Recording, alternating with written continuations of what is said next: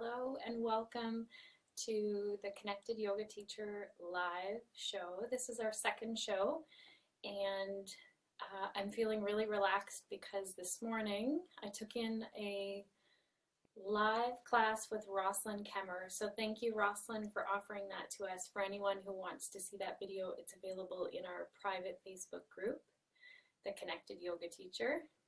Any yoga teachers can join that group.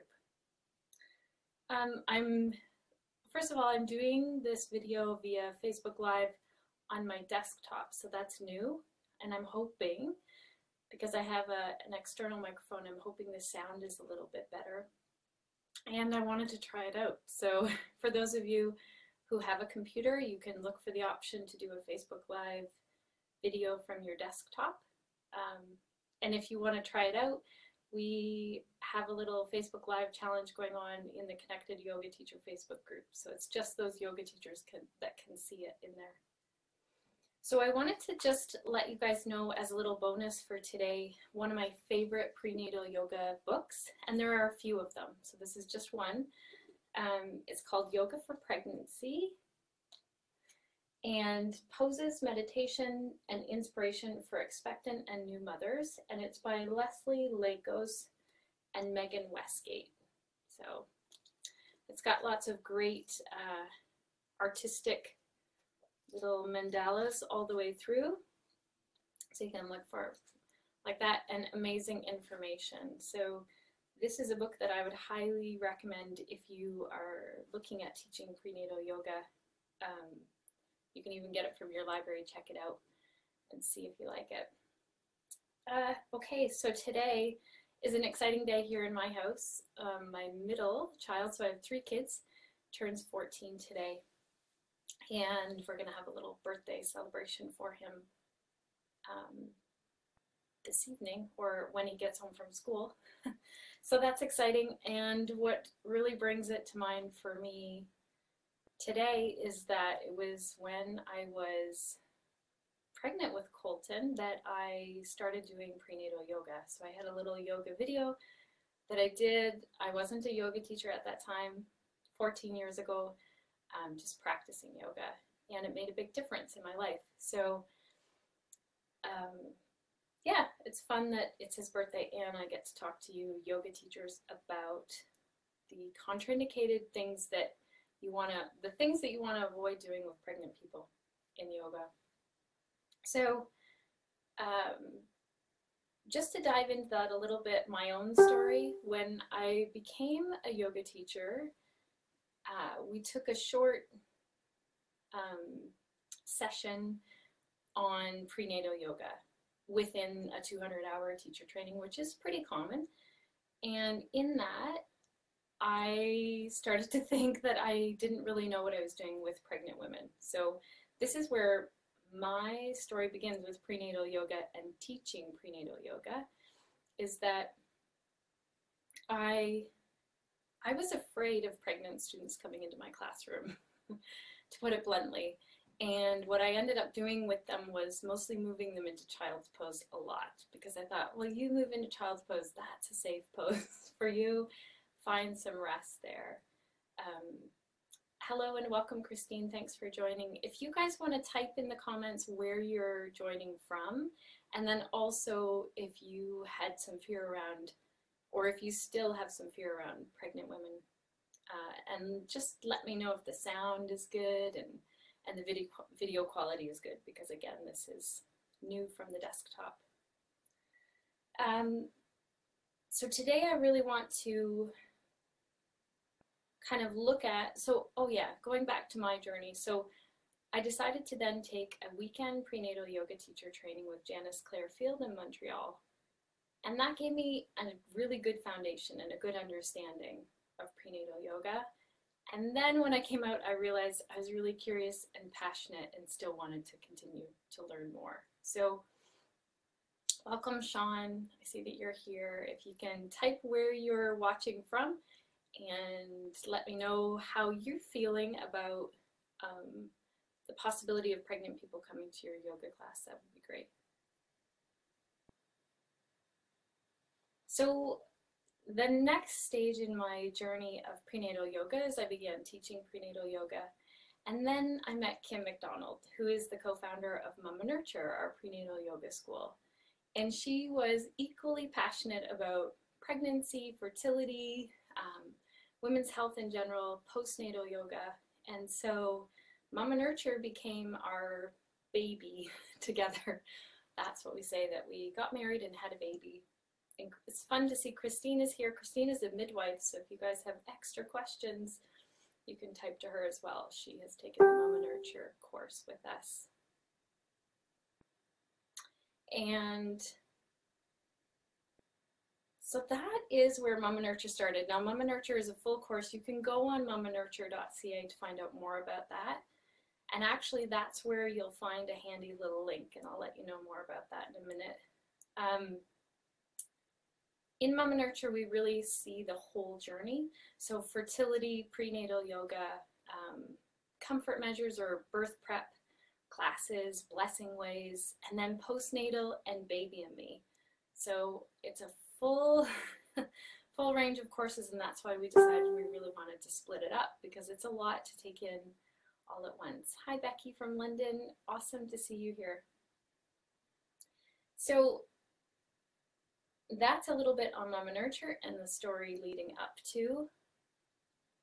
One thing to touch on before we dive into our little list. So we're going to go through today the contraindicated poses and breath practices in pregnancy. And then we'll get into the reasons why, some discussion around that, and then we're going to look at some examples of those poses. So something to keep in mind is that it's always great to work with, so if you're a pregnant woman watching this, or you're a yoga teacher and you're not trained in prenatal yoga, or you don't specialize in it, it's great to reach out and get that help, and to work with the healthcare provider that your pregnant student is working with already. So if students have checked in with their doctor or midwife, I feel really comfortable then. If they have the okay to practice yoga, especially if they're brand new to it, and a lot of pregnant people are brand new to yoga. So, hello, Sean. I like how you shared that you get nervous when pregnant women come to your yoga class, and you have some idea, but it does take a lot of effort to adapt a class, so that's a really good point.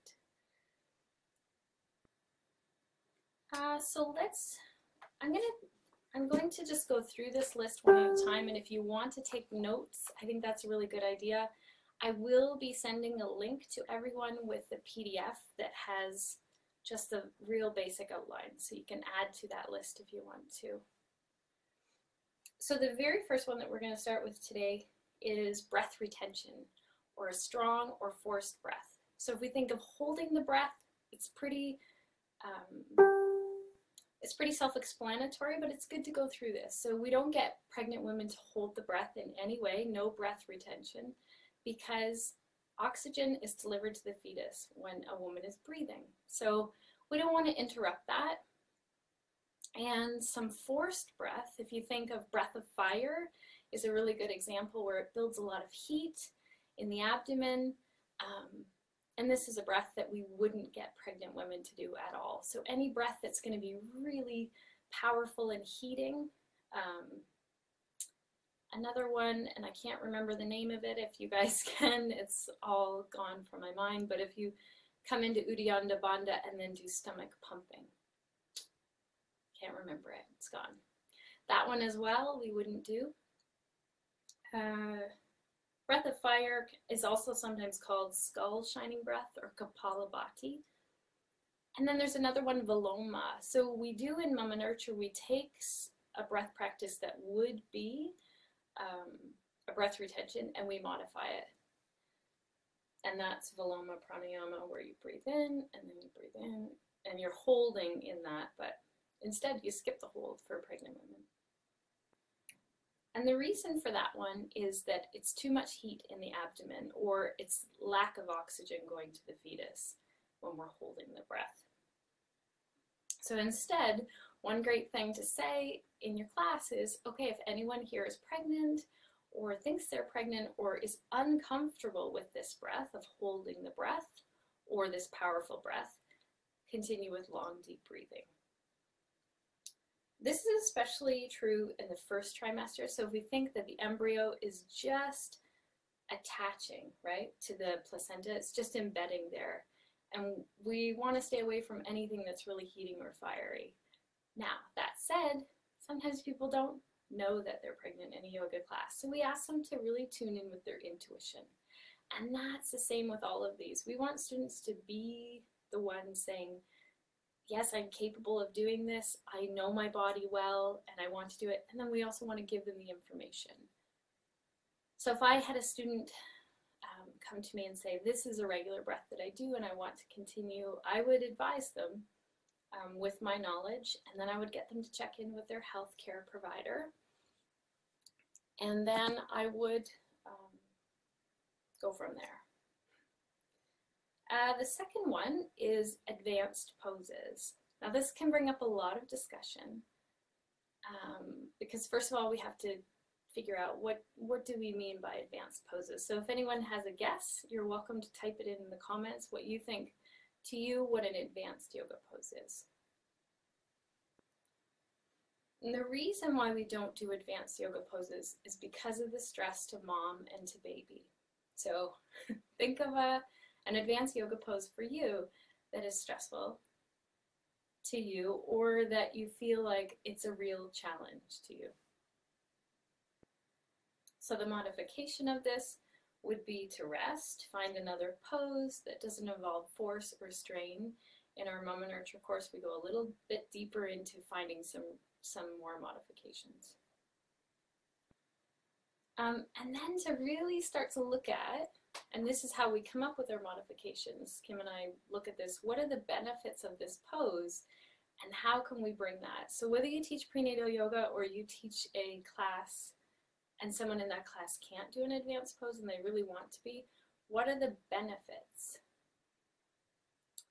I love it, Christine. An asana that requires more ability, strength, or alters balance. Very good. So some examples in this, so anything that's challenging or heat building. So for myself, crow pose is a real challenge for me. And this is not something that I would suggest bringing in as a new yoga pose in a prenatal yoga class. So the arm balances, and we'll go through that a little bit more. And yoga poses are styles that are new to the practitioner. So again, we'll go back to a lot of the time women are new to yoga when they come to prenatal yoga class, or they're new to yoga and they come to a regular class when they're pregnant.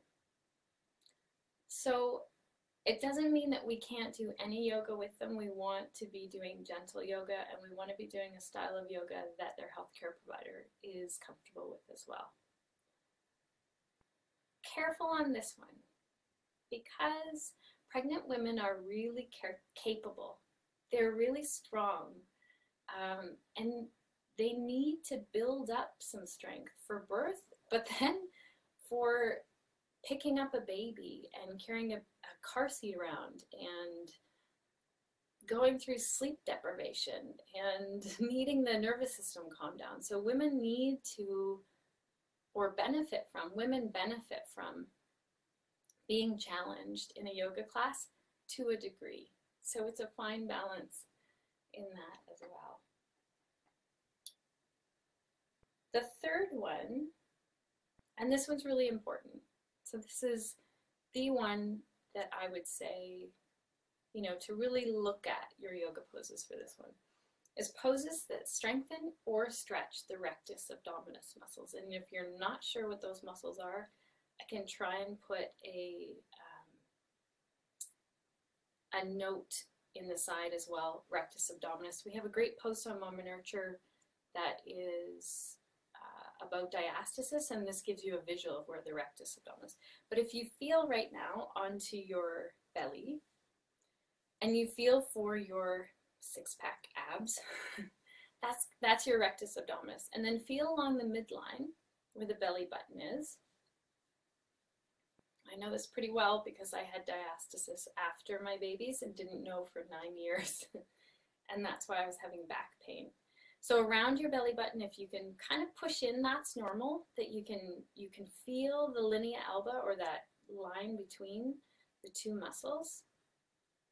Then see if you can press into there a little bit more. So the moment we ask a student to strengthen these and to crunch these in, doing any crunches, it puts a lot of pressure on the pelvic floor. But two, it's not healthy for the rectus abdominis. So it's not healthy for them to really tighten when, as we know in pregnancy, there's this expansion happening.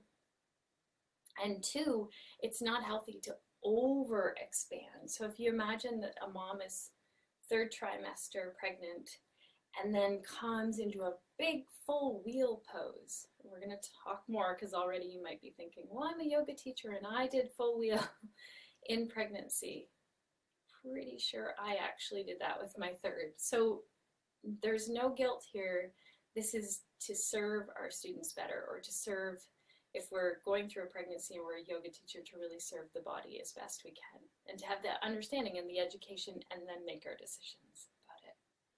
Just to go back a little bit, Christine also put a note, as the pregnancy progresses, a woman may not be able to do a certain pose she may have been able to do earlier in the pregnancy. So that's really key. You might think, oh yeah, I can always lie on my back. We're going to talk a little bit about that as well. But now I can't. Or any pose. So there's an element of that as well. So that's where the number 2, the advanced pose, just to go back a little bit, can change. So an advanced pose, it might not have been advanced in 1st or 2nd trimester, but it becomes advanced in 3rd. So the poses, number 3, we'll jump ahead to that one again. Poses that strengthen, stretch the rectus abdominis muscles.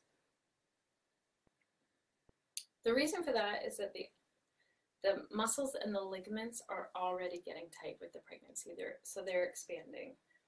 And then this work can actually cause them to tear or separate. So if we tighten them too much, and then with the stretch of pregnancy, they can tear. So these two muscles can move away from each other, causing a space at the linea alba. That's that diastasis of the rectus abdominis muscles.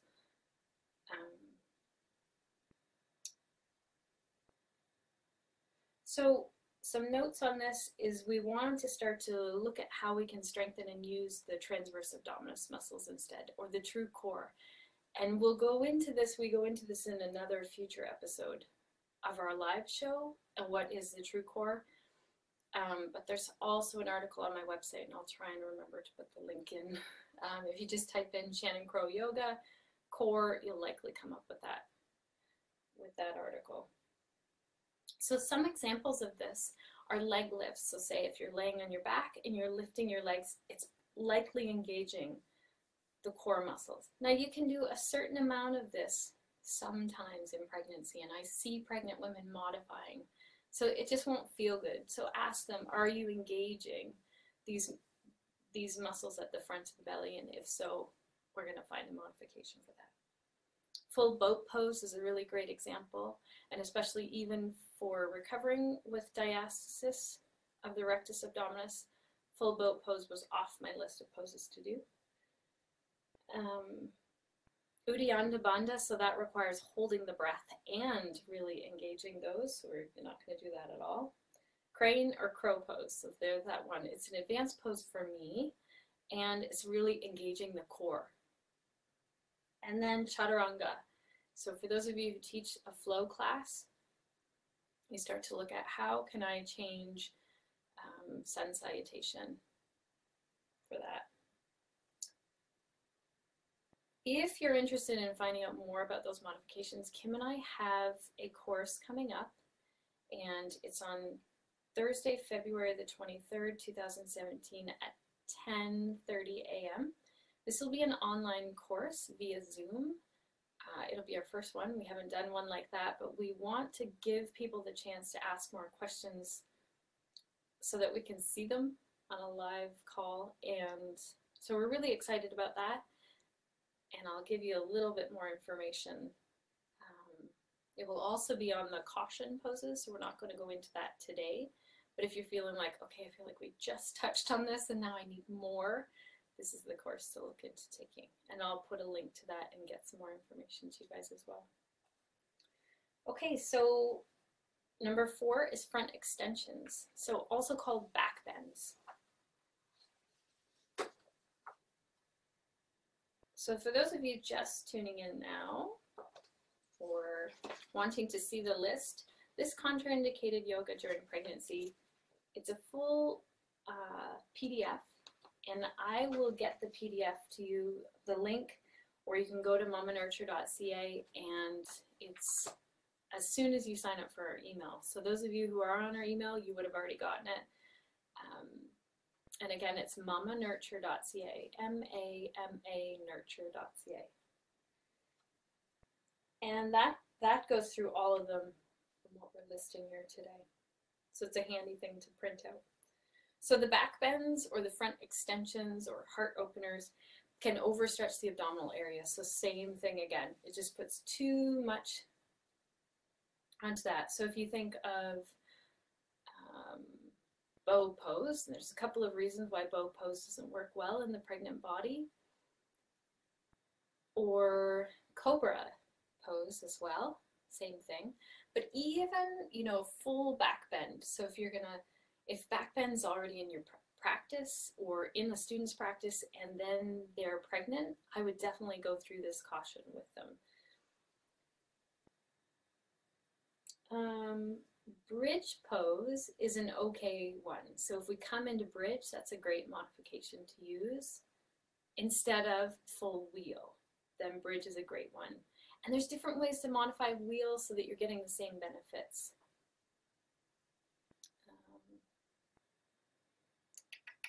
Inversions. So you can imagine inversions are already challenging. They usually produce a lot of heat. So we know that we've got 2 contraindications already in that. But say if you have a yoga teacher who is coming to your class or a yoga student who's been practicing for a long time and they've done inversions. Up to them, up to their healthcare provider,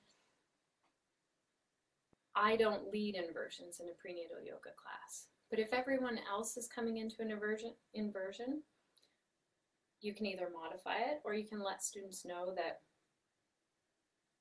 it moves circulation away from the uterus, and some women can feel really dizzy. So the last thing you want to do is have a woman up in handstand and feeling dizzy. So if someone is really insistent on doing inversions, they're probably not going to my class because I just don't draw those people in usually. But it's nice to have a spotter for someone who's really insisting on inversions. And I showed a book at the beginning of our of this video, so if you want to see one of my favorite prenatal books, you'll see it at the beginning on the replay, and they talk about it in there a little bit more in depth with inversions. So this isn't something I would introduce in pregnancy for sure. So a really nice modification is wide-legged forward bend. So that's still an inversion. You're still getting the heart, the head lower than the heart, but you're not putting them into a really difficult, say, arm balance on top of it. So you're still getting a lot of the same benefits. If you wanted the benefit of legs up over the head, like in handstand or headstand, then maybe legs up the wall is a really great one as well. So some examples of that are headstand, handstand, shoulder stand. So those are the main inversions. Some of you may consider downward dog an inversion. Some practices do, and that is in our caution list. So Kim and I have a lot more talking to do on that one. Various opinions, and I think all great to take into consideration. So if you wanted to dive a little bit further, that would be on that Zoom call that we're going to do. Okay, and then number 6 is prone poses on the belly. So you can see why it's really uncomfortable. Maybe first trimester, a woman still feels like they want to be lying on their belly. Well, typically women feel like they want to be lying on their belly, but it doesn't feel comfortable. So it's not comfortable for them, it's not comfortable for the baby. So cobras, you're going to have to start to modify. And if you do the float,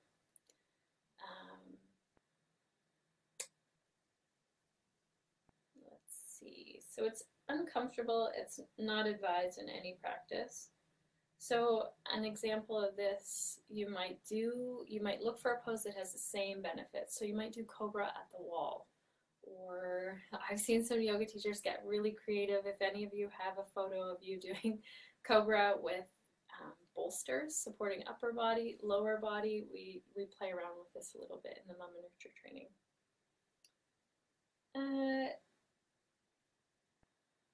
Just a note on that one that it might be okay in first trimester, so they might decide to keep hanging in there. Some other examples, so bow pose, we already talked about already, it's too much on the abdomen. Cobra, and then upward facing dog, so you can imagine that's a lot of both. It's that front extension and they're possibly on their belly as well, especially during third trimester. Number 7 is standing twists. So some people will say, don't do twists during pregnancy, and I don't agree with that at all. But some standing twists, there's just not room for baby. And you'll see it in your students if you're going to do a standing twist. It's too much pressure on the abdomen, and women aren't going to do it. So if you lead it and they're looking at you like, I can't do it, you know, that's a great way to learn. Another great way to learn is to put a pillow in your shirt as you're practicing and see, okay, can they do this? So one really great one for this would be standing revolve triangle. Not even a pose I would do with pregnant women at all. But then what are the modifications? You can do open twists, so you can look at different ways that you can twist.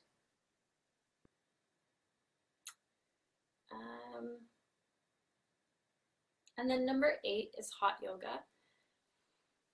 There are different opinions for sure on this one, but I like to look towards science and my comfort level for sure as a teacher, and I would never recommend that someone goes to a hot yoga class. I did have someone come to a hot yoga class once and they were pregnant, and I asked them to leave. So the reasons why is because, and science has done more tests in this with animals than people, but overheating in animals has caused miscarriage and birth defects. So you want to find a class that isn't heated in pregnancy. That's the basic rule. I know that some people do hot yoga and then say that they can do hot yoga, they can continue with it, and that's their own choice. And if they have a healthcare provider that okays it and everyone is on board, it's just that I wouldn't lead it. And one great way to check for this is if during any exercise, a woman can do her exercise and then take her temperature under her arm with a little thermometer. And if that temperature is, it needs to be less than 39.2 degrees Celsius when she's practicing. So that information is from babycenter.ca, and I can put the link to that article a little bit more, basically avoiding overheating. So as I said, when you guys go back and watch the replay, you'll see one of my favorite books at the beginning. Also, I'd love to see in the comments if you're interested in taking, it'll be a 90-minute training or an hour-and-a-half training on contraindicated poses, caution poses. So we'll be going through these, but a few more modifications, so we have a longer bit of time to do that. And you'll get a booklet like this. It's a little MamaNurture Prenatal Yoga School booklet. This is also a booklet that we give out when we go to yoga teacher trainings and do an hour to 2 hours of prenatal yoga introduction. So in that you'll get the full list with even more information on it than the PDF. Everyone will get the PDF today though, that one. And then also we start to dive into the caution poses. So some of the caution poses, just so you know, and these, we don't have enough time to cover these today. My time's almost up. But lying on the back is one of those caution poses. There's many reasons for that. Squatting, twists and forward bends, cow face pose, wide-legged poses, and downward dog. Now, there are ways to really modify and look after a pregnant student in these. They're not contraindicated. There's no one saying don't do those ones. They're cautions. There's certain ways to look after a pregnant woman in those, and we'll be going through those in the online training. Thank you, Christine. Also, women need to keep comfortable. Overheating is not ideal. That's a really good point for prenatal students. Also, if you go to MamaNurture.ca, you can get our basic prenatal yoga sequence. So if you're thinking, oh my goodness, what am I going to do? I have a pregnant person coming to my class. Or if you just want to be ready for a pregnant person showing up, this basic prenatal yoga sequence, I don't know if you can see it, you can print it out and have it ready to go, and you can do it with a gentle class. No one would ever know that it's not just for prenatal yoga. There are a few other flows on our website as well. And I think that's it. So mark your calendar for Thursday, February 23rd, 2017, 10:30 a.m. We're only going to take 15 participants for this training, and it's $45. That gives you an hour and a half to talk to Kim and I. Will be doing the presentation, and then, so it's about an hour of presenting, going through the modified poses, different points, and then we're allowing for about a half an hour to really dive into some sequencing, and then we'll have a little bit of time for questions as well. I think that's it, everyone. Thank you so much for joining me today, and if you didn't check out the yoga practice and you need some yoga for yourself, there's one in our private Facebook group. Feel free to share this with your friends who are, any friends that are pregnant or working with pregnant women. Christine has also added lots of great comments. Thank you, Christine. She's living in her yurt. I love seeing your post, Christine. And she's saying that also the ligaments can stretch a little bit too much in the hot yoga classes. Thank you, Becky. Thank you, everyone who showed up for the live video, but also thank you if you're here for the replay. Namaste. Have a great week.